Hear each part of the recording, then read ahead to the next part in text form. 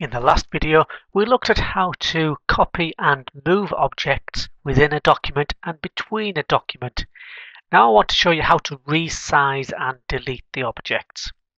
We'll insert one first, and it's always easier to work with a piece of clip art. So I'm just going to select the clip art icon, search for Fox, find a picture. Scroll down till you find one you like the look of, and there's our image. So I click on there.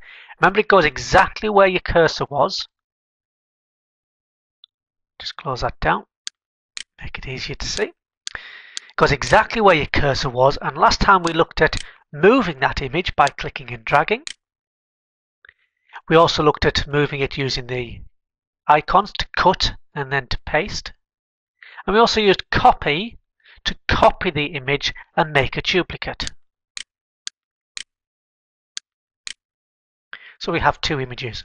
Finally, we talked about if you select an object, then we get the picture toolbar, and from there we can alter the wrapping so the text will flow around the object rather than it being stuck in between two characters on the keyboard, on the document. That allows you to move the object around and the text will flow around the outside of it. So what we're going to look at now is how to delete objects that you don't want and how to resize them. This is the object I want to keep. I don't need this one anymore. So deleting it is really, really simple. And that is, select the object, find the delete key on your keyboard and press it. Simple as that. The delete key is the one that has the letters D, E, L on it. So you find the image, select it, press the delete.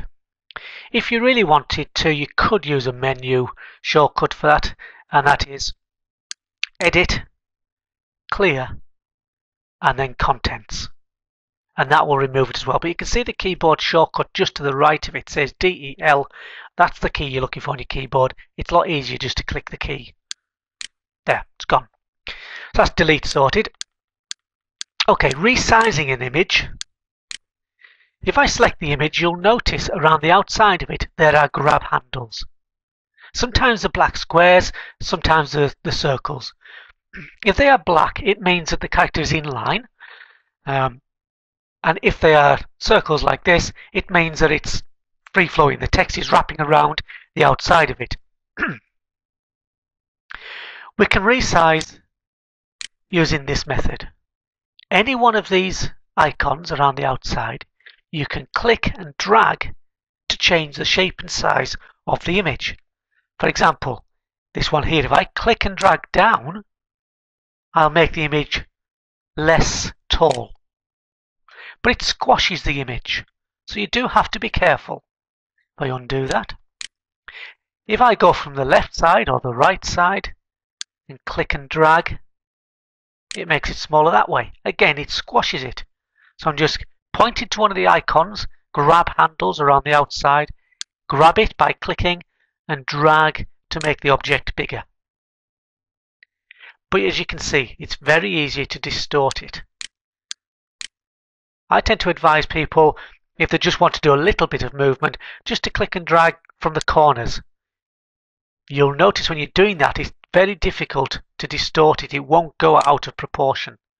So I tend to use always the corner to resize. And it doesn't matter which corner. Just click and drag. So I don't tend to use those middle ones unless you have a reason to squash it down. Use the corners. But there is a better way, and that's by using the properties. And the reason I'm saying it's a better way is because using this method of clicking and dragging, you don't know what size it is. You're not in control of exact measurements. Using the next method, you can dial up an exact size for your image. So we'll have a look at that. We need to have a look at the properties of the image. More than one way to do it. If you point to the image and do right click, then we can get Format Picture. You can also, as long as you've got the image selected, select Format on the menu and down to Picture. So two different ways of formatting the picture. Actually, there's a third way. You can double click the picture itself. There's three ways of doing it. Whichever way you choose, right click, menu, double click, it brings up the Format Picture dialog box. And there's all kinds of things you can do on here, but I'm only going to show you the Size tab. The Size tab is where we can alter the size of the object. We've got the height and we've got the width. And we can use the arrows at this side to alter those dimensions up and down. Or we can actually click inside and type. 3 centimeters, for example. Just make some very obvious changes. I'm going to change this to a width of 1 centimeter and then click OK. You can see that's made the image very small. I double click the image to bring the properties back up. Click on the Size tab and there's the width has been altered. But what happens is, as you alter one of the dimensions, either the width or the height, the other changes as well. It keeps it in proportion. I'll show you what I mean. If I want to alter the height to say 2 centimeters, I'm just going to use the arrows. As I'm clicking these, you'll notice that the height changes as I go up towards 2 centimeters. But look, also the width is changing as well. The computer is automatically keeping it in proportion. So there's about 2 centimeters. It's keeping it in proportion. Click on OK, and there we have it. It's perfectly sized to 2 centimeters, but in proportion. Double click again.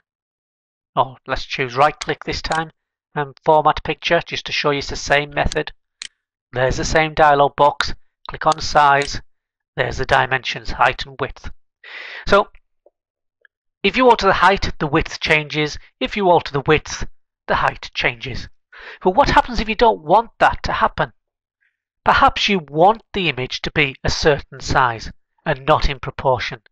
Well, you can do that, but what you have to do is remove this tick from this tick box. It's called Lock Aspect Ratio. The default is for that to be on, and that's what it does. It locks the ratio between the height and the width. So if you don't want those to be maintained, we simply take the tick out the box by clicking, and then as we change the dimensions of the height, for example, the width doesn't change. So let's make this an exact size. I'm going to make this 5 centimeters high and I'm going to make it 3 centimeters wide. Click on OK, and there you can see the image slightly distorted, but that's the effect that I wanted. So you choose. When you are altering the dimensions, you can use the grab handles. You can use the corners if you want to keep it into proportion.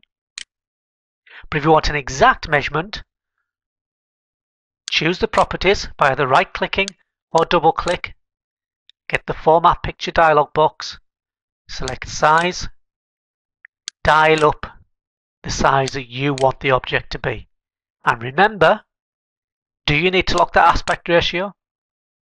Locking it means your picture will stay in proportion.